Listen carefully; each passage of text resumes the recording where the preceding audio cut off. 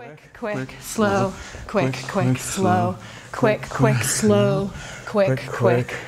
And then there's another slow, quick in there. I think there's that they're supposed to. I'm Doug Oster from the Pittsburgh Post-Gazette, and I'm here with my dancing partner, Cathy Kelly. We are dancing with the Celebrities on March 12th, and we've been training since September? October, I think.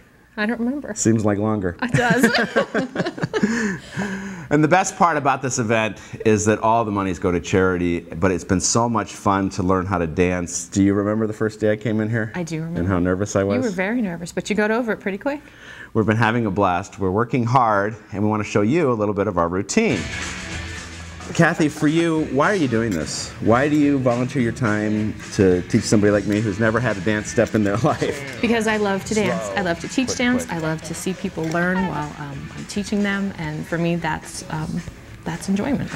Well, for somebody who's never danced before, this has been a wonderful experience for me, and it's gone from just rocking back and forth to running, sliding, lifting, jumping, spinning. It's been a blast. Well, I do remember the first day you came in, you had seen someone else's routine.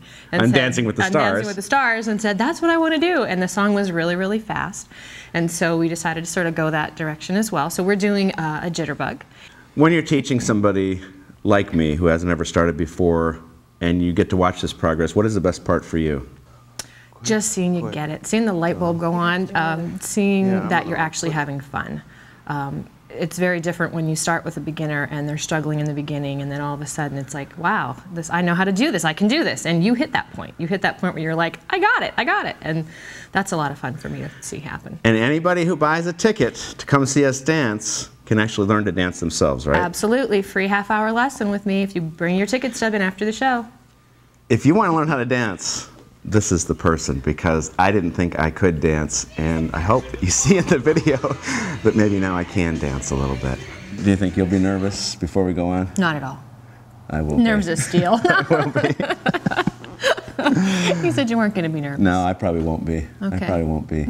I'm going to be very excited about it because I know that we're going to know the routine really well, and it's been a blast. And I was thinking the other day that I'm going to miss dancing with you.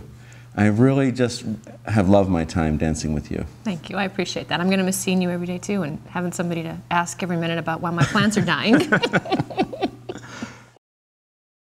Like 850. No. Yeah, how many hours have we worked together? I have no idea. A lot. I have not kept track. It's been so much fun, I've not counted. Same here. I look forward to my days that I'm dancing, and it's very physical. It is, especially with what we're doing, because it's faster.